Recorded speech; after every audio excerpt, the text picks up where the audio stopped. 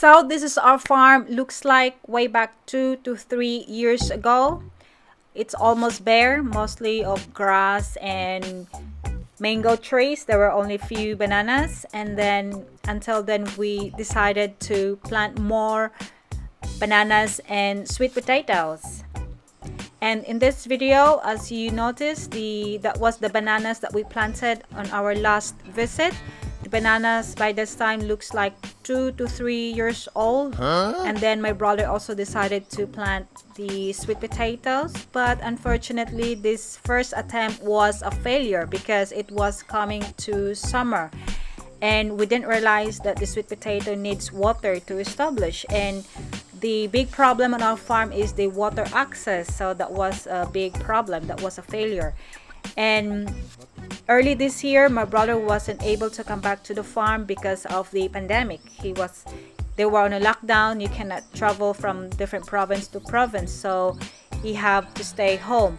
But luckily we are so fortunate that my uncle was there to look after the farm, and he's also our caretaker. Wow! So luckily my brother was able to go back to the farm after the lockdown was eased down in our place and also in their place going to our farm. And I asked him to take a video on our farm since we are not there. We can't be able to travel yet. So this is now the update on our farm after we visited more than 12 months. And as you can see now, the sweet potatoes are growing and the bananas that we planted are also growing well. And those small bananas, my uncle just replanted them. And this one here are old bananas that my father planted way back a few years ago. And as you can notice, the leaves of the banana trees needs to be cleaned or trimmed.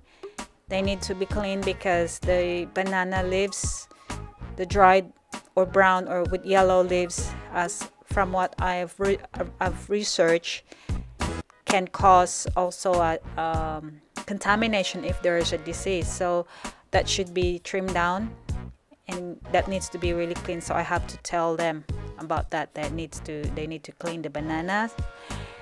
And here, before, as you can see here, now it's now covered with sweet potato. Before it was covered with grass, but we are now happy with this, with the outcome of our hard work. To be honest, it is our first time to do the banana farming and also the sweet potato. We are still in the learning process. We still need to learn more. That's why we have to do more research and ask people who knows how to plant this well. So we are still on the learning process, so we're not expert on this. And I've noticed here the sweet potatoes now have flowers, so I think that's an indication that the harvest is gonna happen soon. And now we are happy with the outcome of this. What I'm showing you now is what we planted just inside the fence.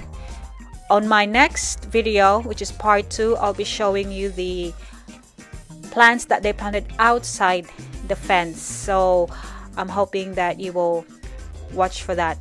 So yeah, we are so happy with this. So even though we are not there, but things are still growing and it's still working because my uncle was there. He was looking after the farm, and also a good thing that my brother now is able to travel to the farm. At least he can give my uncle a hand. So we're really happy with this.